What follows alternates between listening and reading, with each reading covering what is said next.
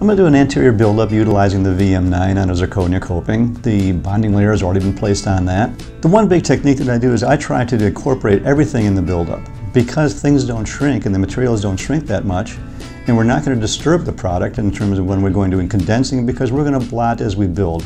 We're not going to do any mechanical thing to disturb anything. And I take 50% of the base dentin and 50% of the transpadentin of the same shade and mix them together to create a dentin powder.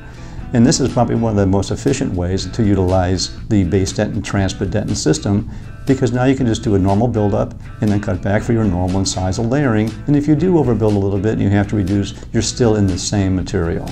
Now we can make a coping that will duplicate that shape, and we'll have a lot of space for porcelain interproximally and incisally. Unfortunately, what's going to happen with that is that we're going to get more shrinkage because we're going to be using a larger volume of material.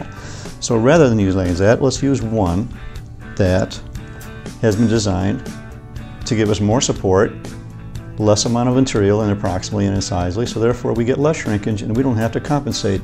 So we're putting a layer of 1M1 base dentin on there, and I'm going to blot.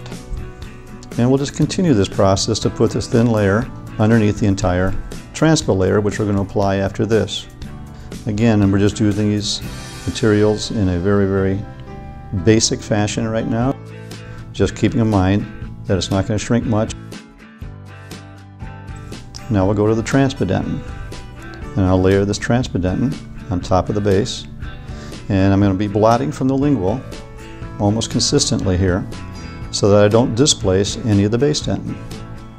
I'm going to stay short of the gingival so that that increase of chroma and opacity will show up in the neck of the crown. And you can see how wet that material is. Now when I add that tissue, look at that, it just sucks it right out. Generally what I'm doing right now, this crown will probably take about 12 to maybe 15 minutes to do the entire buildup. And now this is just the enamel. And we're going to build this one up just a little bit longer than what the adjacent tooth is. Take some window, and we're overlapping the enamel with the window so that you don't see a line. And I'll take a little bit of the enamel, build up a cingulum, contour the incisal edge to match that of the adjacent tooth with your brush.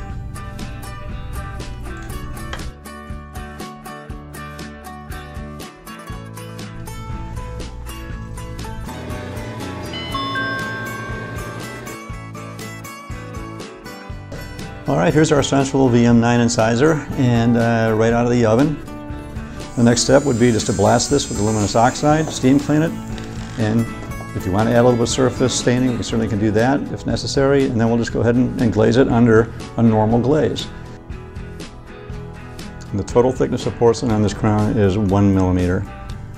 Don't overbuild, you're creating more work for yourself. There's no reason to do that. And I know that's going to be hard because we're creatures of habit, especially for those who've been doing this for a while. The second thing is to blot as you build, not to try to mechanically condense, because why destroy or vibrate or disturb the things that you're trying to create? A painter doesn't go and creates a beautiful picture and then takes a rag and messes it all up. He's destroyed it. So don't do any of the condensing, and you'll find the time savings are going to be incredible.